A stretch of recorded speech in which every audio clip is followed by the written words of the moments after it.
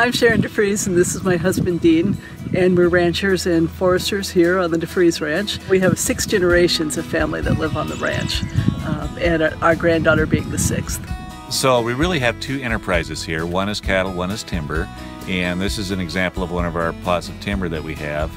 We have about 1,127 acres of timber. We spend a lot of our summer months with the cattle, and we have a little more free time in the winter, and we do a lot of our timber management during the winter time.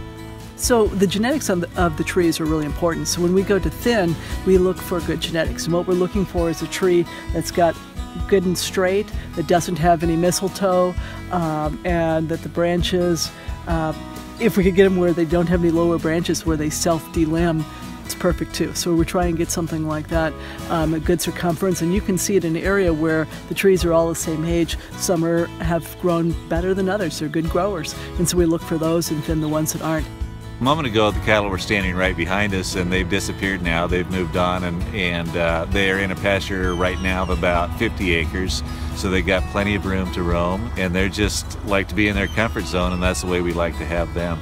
We are all antibiotic and steroid free, and we also follow global animal compassion standards. And what we do on that is we treat our animals with compassion. Like Dean likes to say, we have happy cows. So a value that our family holds dear is sustainability. So we want this land to be sustainable for ourselves and for many generations to come. So we raise our cattle and our trees and try and run our lives in a way that's sustainable for future generations. And so we realized that we've been really blessed, and what we wanted to do was figure out a way to share that. So we've been working with our school district, and now anyone else who really is interested, we're dedicating an area of our land that can be used for science education, to just allow some of those opportunities for kids to get out and explore and learn and have some of the experiences that our children had.